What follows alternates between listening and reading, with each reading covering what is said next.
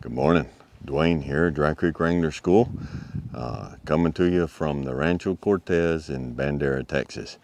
So yesterday we went up to outside of Plano and picked up my two horses, Boone and Rodeo, and brought them back down. Now I'm going to move Boone this morning and put him in another pasture. So a lot of times when you have a good horse, a good broke horse, but a horse that's really intelligent and has a big engine, if they've been off for a while and their mind is on their little buddy and their mind is on the hay, when you go to catch them and move them, they're not fighting you, but they're not paying attention. So I have a feeling that's the way Boone's going to be this morning. And so I have a little drill that I do when they get like that. And that's what I want to share that with you this morning. So we'll see how he does. I'm going to go over here and catch him. Another thing I'm going to do when I go over there is I'm going to go over there and see if Rodeo will let me just go up and touch her a little bit. I'm not going to put a halter on her. She's not broke yet. She's just kind of a little bit starting halter broke. She's 1 year old. And so I'm getting her used to the idea that just because someone comes up, pets her, scratches her a little bit, that doesn't mean she's going to get haltered and stuck in a trailer, okay?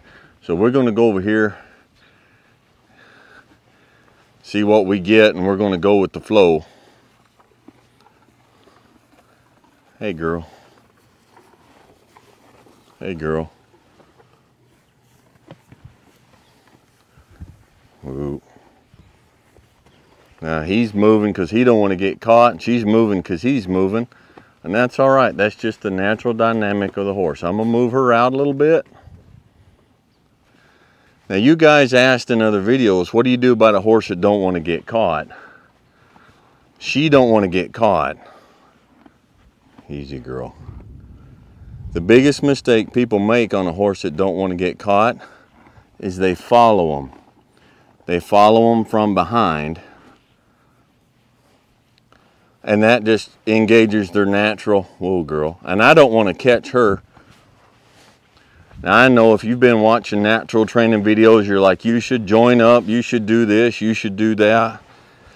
I don't teach that stuff because a lot of people don't have those facilities. So I'm just going to stay with her. I'm going to let her move, and all I want her to do is just stop moving. And they're just going to keep coming back to the hay. Ooh.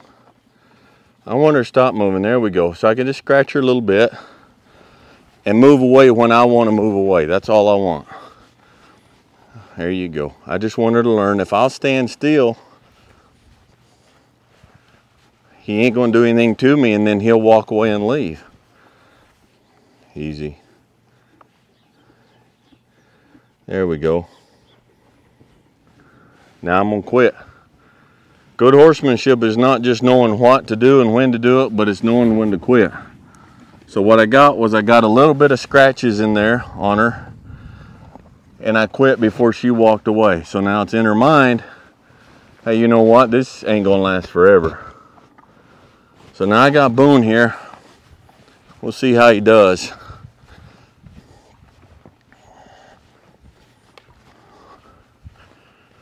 He's doing all right. So I do something with a horse. There we go. He's doing all right. Oop.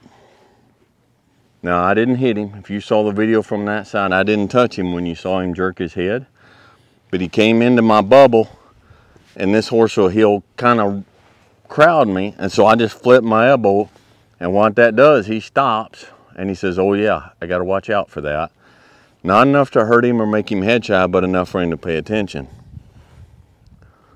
So now, see, now he moved his head over there because his mind is where that filly is and where the hay is. I need him to have his mind on me. So we're going to take a minute before I go to lead him off, and we're going to play Where Am I? I'm going to walk off, and I'm going to move, and he has to pay attention to where I am. If he don't, he might get a little bit of bump in the nose. Where am I? Move his butt around, move his butt around, move his butt around. Where am I? You say, Dwayne, that looks a little vigorous. With him, it is a little vigorous.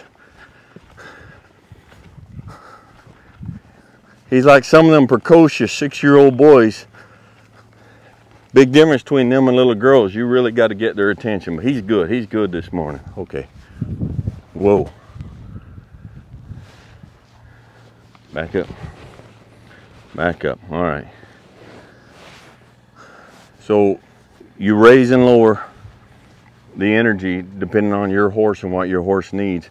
But if your horse's head, when you go to halter your horse and their head is over there, they're over here, they're spinning their butt around, they're not paying attention, just take a moment, get their mind on you. How do you get their mind on you? The horse's brain is in their feet, it ain't in the head. Move the feet like we said before, okay? All right, just a little extra something this morning. We'll catch you guys next time.